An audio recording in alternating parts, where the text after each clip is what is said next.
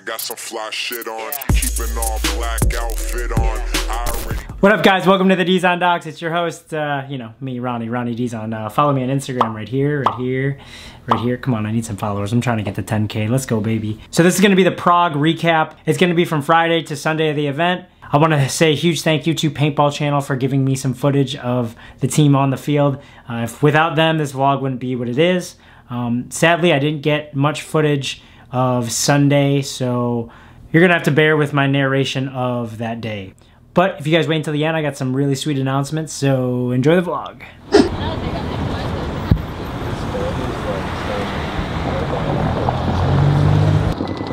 he doing it again?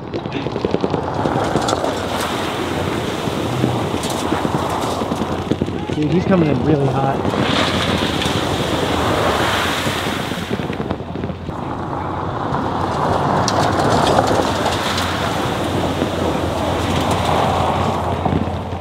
That guy's ripping it, dude. I don't know. Welcome to the Dizon Docs. Good morning. It's the first day of the tournament. Everyone wake up. Alright, gonna gear up. And we play in like an hour. So I'll see you guys over there. Tier 2. There's Kinesia. Hi, those are yours, Devin. Interesting. We need that 1080.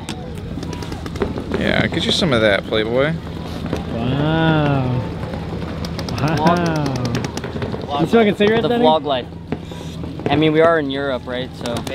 Hey, I heard you had a great flight over here. You had a great. Dude. And now a word from one of my biggest fans, Damian Ryan. Ronnie's vlog is the best. I like American Airlines. All of my vlogs, because my vlogs are the best. Damien really likes them. That's to the front. It's seriously the best. We're gonna take you up here. Skippity poop diddy poop oop. Scoopity poop. It's exactly what Ronnie's vlog looks like every time. Shout out to Kanye. Scoopity whoop. Whoop de scoopity poop. Alright, about to play our first prelim game, so I'll talk to you guys after the match and let you know how it goes. So our first game was against 5-star Lydia, I think that's how you say it, featuring Jason Edwards, Jacob Edwards, and Tim Montressor from Tampa Bay Damage. So it's kind of an underlying grudge match. I mean, we got friends on the team. We have, you know, previous affiliations with some of the guys on the team. So we really wanted to win this game. And it's always fun to be able to say you beat your friends. So enjoy.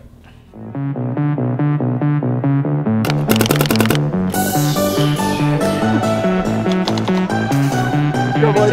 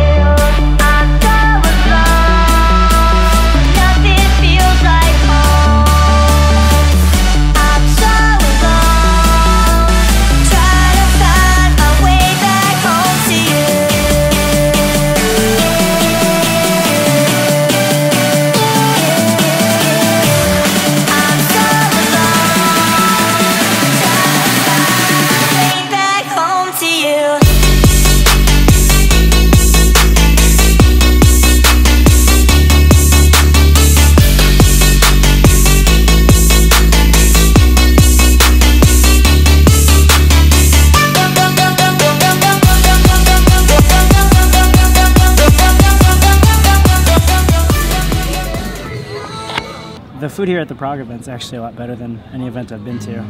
They have like Indian food, pasta, like you name it. Yeah, good job.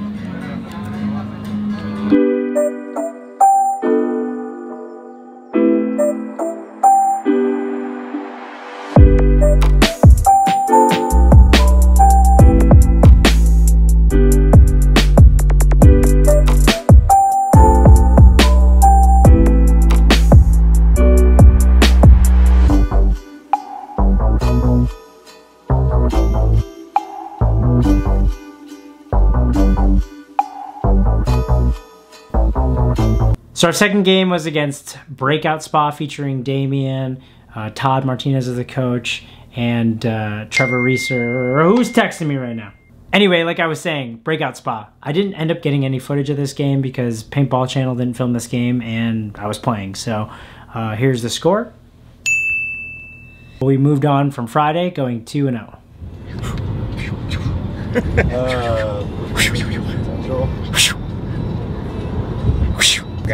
Just won our second prelim game, heading back to the hotel to get some dinner because we're going to be late or close to being late. So quick showers and then dinner time, and then I'll break down the day for you guys when I get back to the hotel. Peace. Definitely forgot to break down the day, but yeah, on to day 2. We went 2-0. I mean, what else is there to say?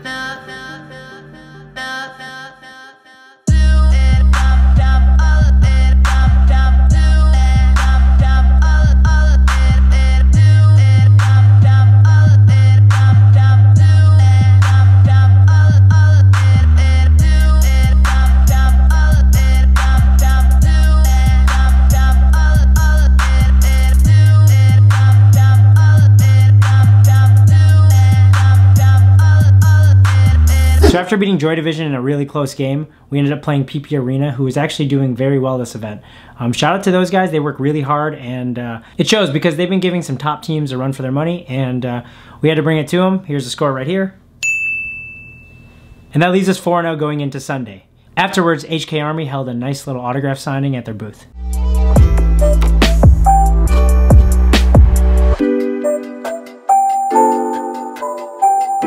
I don't like this thing in my head. Hey. That's what she said.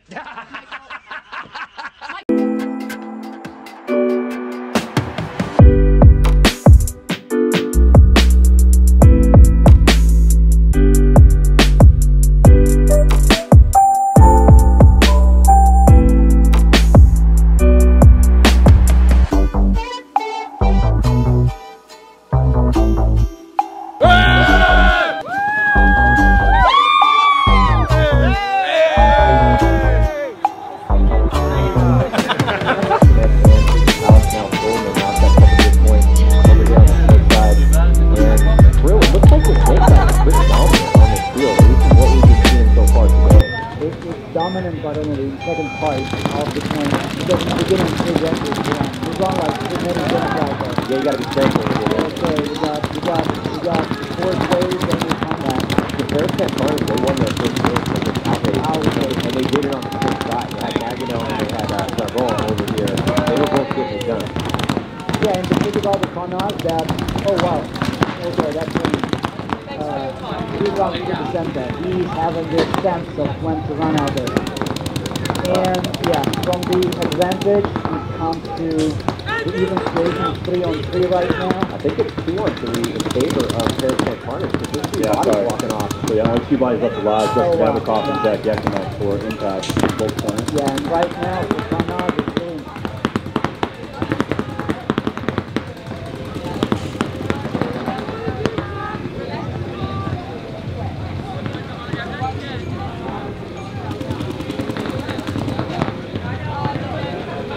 Well, that's the thing. I think the impact is they need some bodies and kind of roll you asleep a little bit. You think, okay, we have one body advantage. We'll start making some moves. All of a sudden, somebody will stop making a swap of moves. And counting so quickly. Because now Bearcat Farmers make a move in stake 1.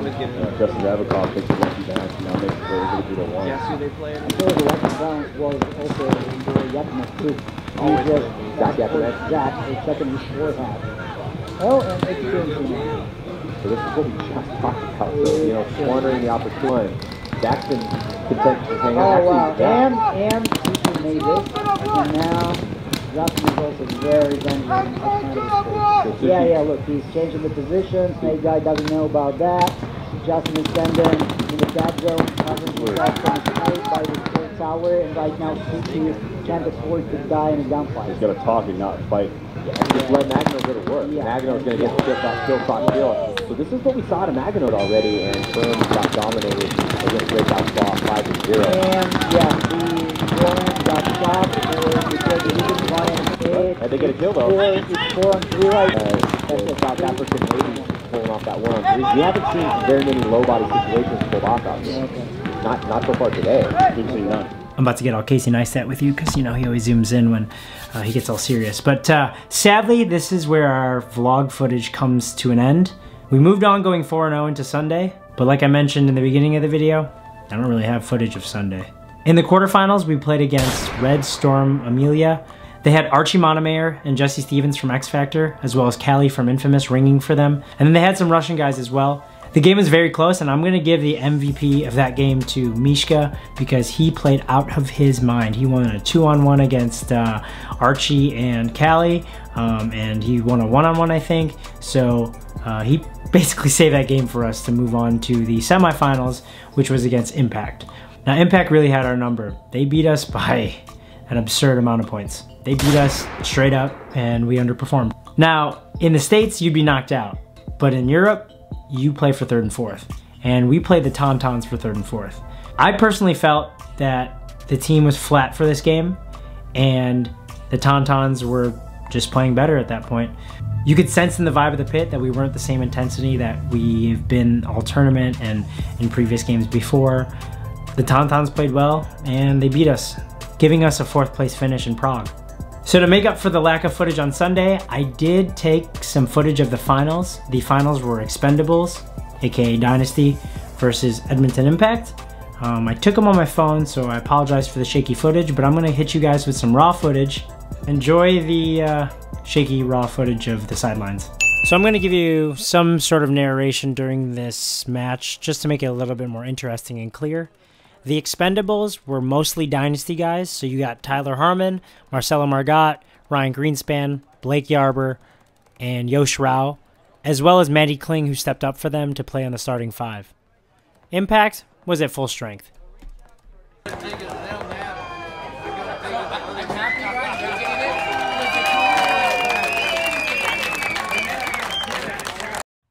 So a particular highlight that I wanted to point out was when Ronnie on the right side and Tyler Harmon were mirrored up at these Doritos, and Marcelo was looking over at Ronnie. Ronnie stepped up high when Marcelo looked away, clipped him in the pack, and then immediately tried to run down Tyler. Tyler gives him a little wave goodbye and proceeds to go down the Dorito side, shooting at the only guy left was the back left corner, and winning this point for them. So early in the match, the Expendables went up a good amount of points against Impact, and the only thing is, Impact, they're really good at coming back. That's all they've been doing all year long consistently, and it's just something that they're really good at.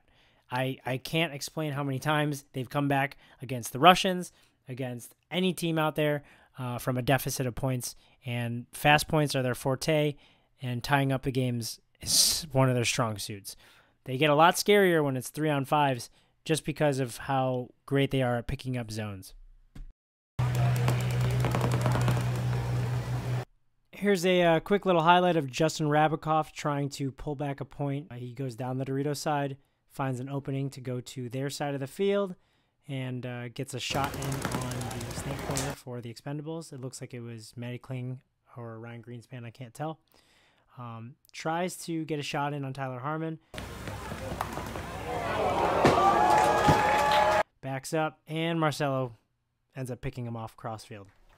Now these next few clips are going to be just small highlights of Impact essentially putting the gas pedal down to try to win the points back that they are in a deficit by.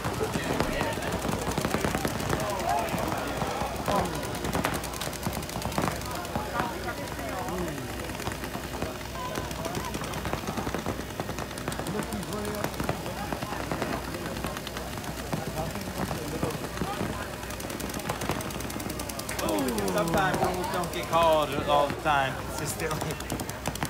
Gene Brown. Ooh, but I think you should be able to run it, but I just don't think. better than people slow walking off. I fucking hate that shit.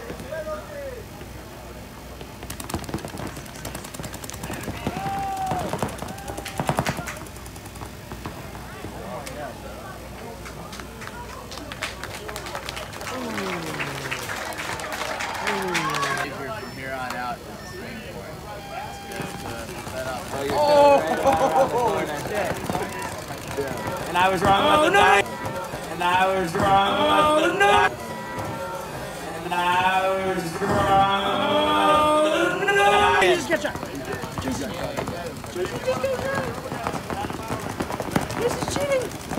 Yeah, he is. That's your boy, Jacob.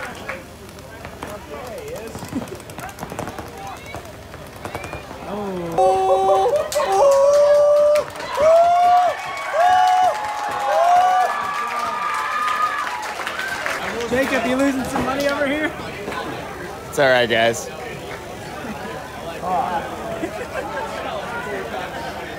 JC definitely.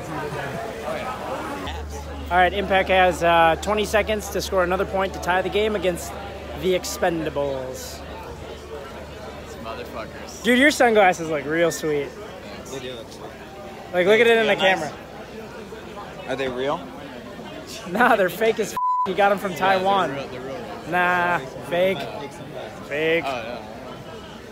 They're fake. I wasn't there with them when he bought them. Yeah. Fake news. Fake. Fake news. Let's see it. See if the Expendables can hold them off. I think they got it. I think they got it, too. I think they got it. Nope, not the way Tyler's running. Oh, we're getting spicy. Toss on the Dorito side.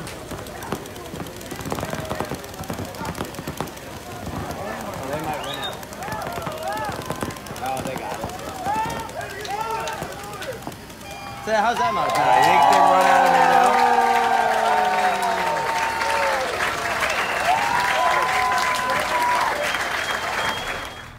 Woo! All right, thank you for watching this Prague recap vlog. Now, those important announcements that I had to make. I talked to Virtue Paintball, and I'm gonna be doing a huge giveaway with them, huge giveaway. So they're gonna be giving away not this one, because this one's used, a brand new Spire 3, and you're gonna get a Virtue, here, I'll put a picture up. You're gonna get a Virtue Contour Goggle, brand new. So a Virtue Contour Goggle and a brand new Spire 3 of your choice. All you have to do is the following steps. I could read these to you if you want.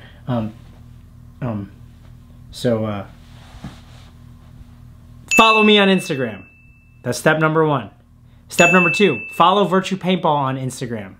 Step number 3, head over to Virtue Paintball's Instagram page, go to the post of me talking, and comment why you think you should deserve to win the brand new Virtue Spire and the Contour Goggle. And that's it, you're entered to win. And we're gonna be picking a winner 1 week from the upload date of this video.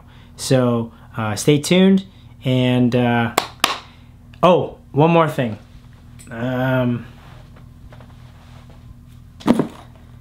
You guys might have seen this. It's a brand new Lux Ice. Ooh. Polished teal with dust teal parts. This is for sale. I posted it a few places. I figured I'd show you guys, see if any of my YouTube audience would be interested in purchasing this if you guys haven't already seen it on sale. So head over to my Instagram account, shoot me a DM, and maybe we could work out a deal. Oh, also, let me put this back before I drop it. I will include my game-worn Houston Heat jersey from the NXL London event. It is it's an XL. So, jersey and gun are for sale. If you buy the gun, I'll throw the jersey in as well. So, head over to my Instagram, hit me up. Thank you for watching the Dizon Docs. I got some exciting stuff coming up these next few weeks because I'm home until the Chicago Open practices. So, stay tuned and goodbye. Scoop-dee-dee whoop, whoop-dee-scoop-dee-poop, poop-dee-scoop-dee, scoop-dee-whoop, whoopie-dee-scoop-whoop-poop, poop-dee-dee-whoop-scoop.